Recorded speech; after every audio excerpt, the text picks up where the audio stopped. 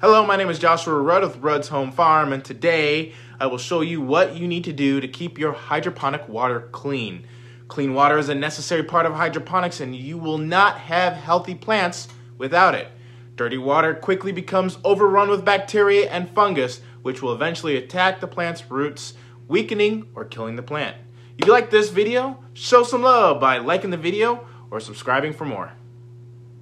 So what type of water should you use? I recommend tap water for most applications, believe it or not.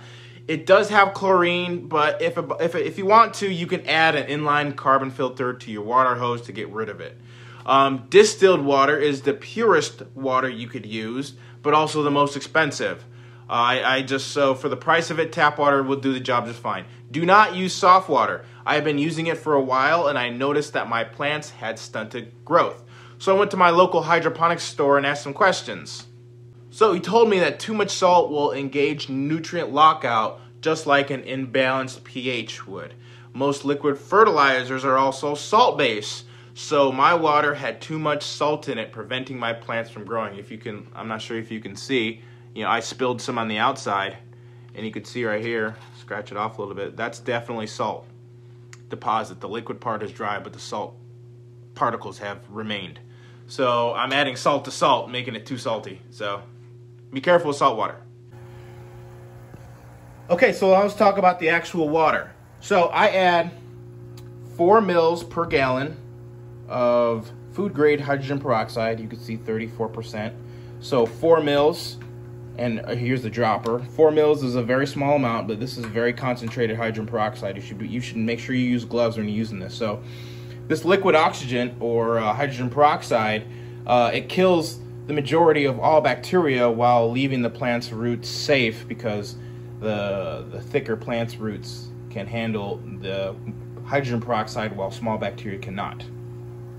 Okay, so over here, let's talk about air bubblers. Air bubblers promote healthy environments for aerobic bacteria while keeping anaerobic bacteria at bay. And anaerobic is the type that dwells in lack of oxygen, and that's what causes root rots on your plants. So I'm doing a lot of things to upgrade to get away from making an environment for root rot to grow, because I've had a lot of trouble. So what you would also want to do is upgrade to a circulating system. So you don't want to have that stagnated water. I used to grow with cracked key. These used to be cracked key trays. But now, as you can see in the back, I have a simple NFT system that I'm very proud of. The prototype. So you got the bucket there, you got the reservoir here, you got your irrigation lines, and then you have these little pieces right here. You put 2 of them in and then it flows through, and then goes back to the underneath, and it goes back to the reservoir. So pretty much moving water does a lot better to keep nutrients, to keep the water clean than stagnant warm water, and it'll last a bit longer. As you can see, these plants have suffered from root rot, and I just recently upgraded. So pretty much you can probably see here, this is the best one here. Let me rotate this real quick, this plant, so you can see better. You get a better view. There you go. So you can see all that black bubbly stuff, and you can see that it's growing new healthy whiter roots, but there's also still plenty of that black goop.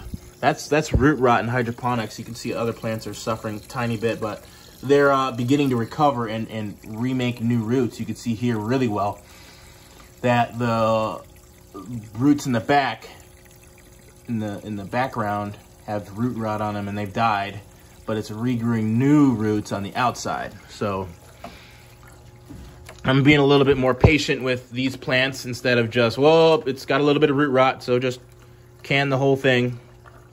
And so these haven't grown much since I switched over, but if I just keep waiting, I see the roots growing, and then eventually the tops of the plants will grow.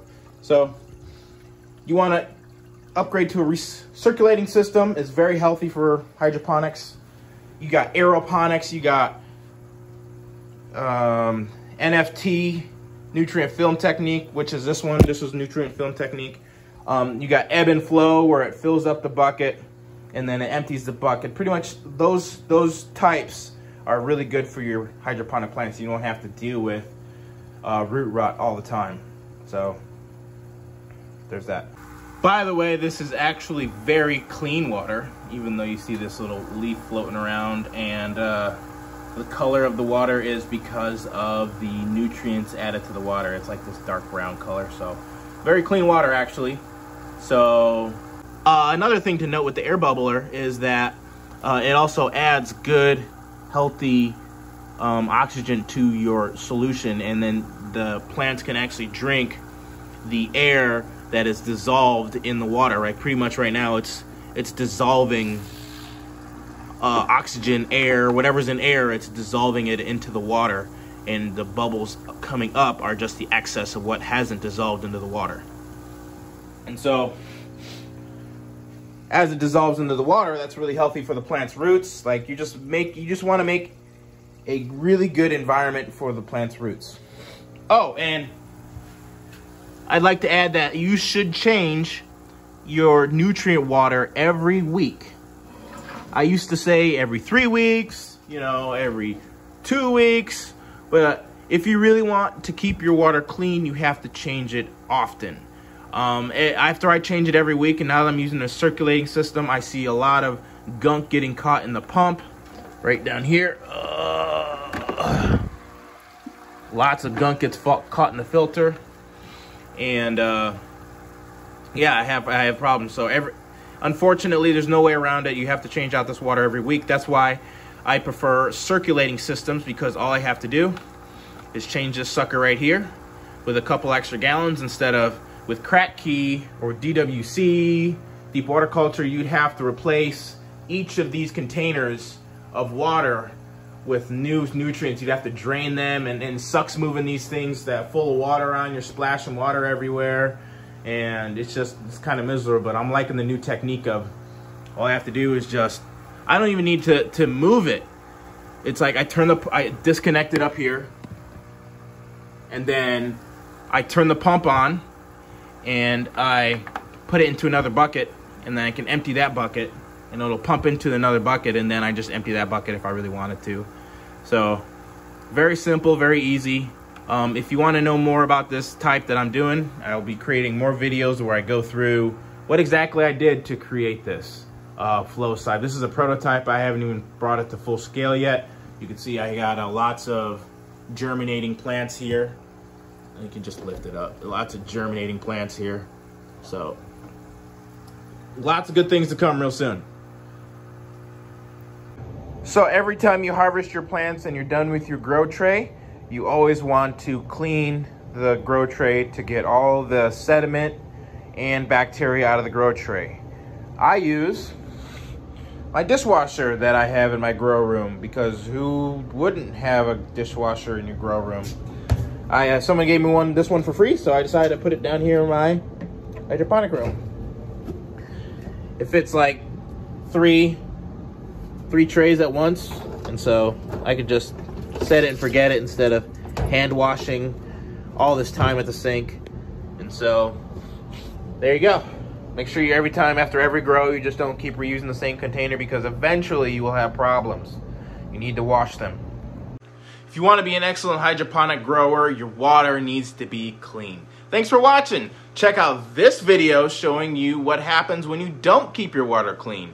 Comment below if you have ever experienced root rot in your system, and if you would like my tools and accessories, or you see anything you like back here, links in the description for all the tools. Thank you and have a great day. Bye-bye.